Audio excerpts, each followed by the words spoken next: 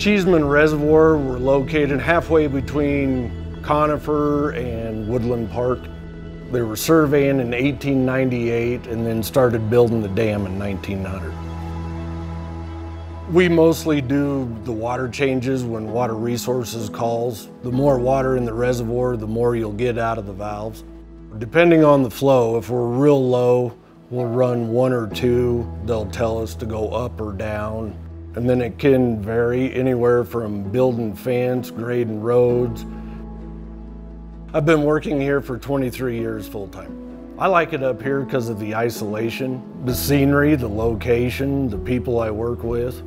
I grew up, my granddads had horses, my dads had horses, and we just fell into it.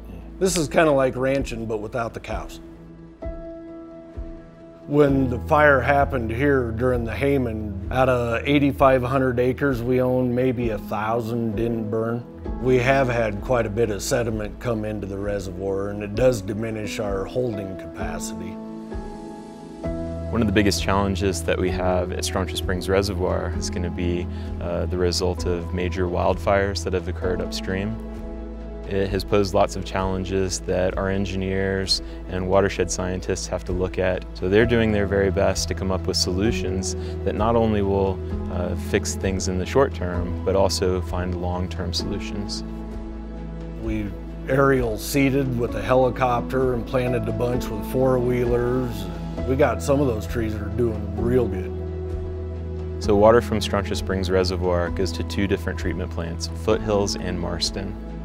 About 80% of Denver Water's raw water supply comes through Strontia Springs.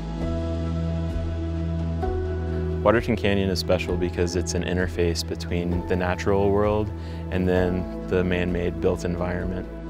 I'm one of 3 hydro operators that operate all of the diversion dams and pipelines through Waterton Canyon. Anytime Jade makes a release up at Cheeseman Reservoir, we're the next in line to catch that water. We really do work as a team here. Even when you've got lots of years under your belt, there's still something that pops up that you might need a little bit of help with. The journey of water, especially in Colorado, is so dramatic.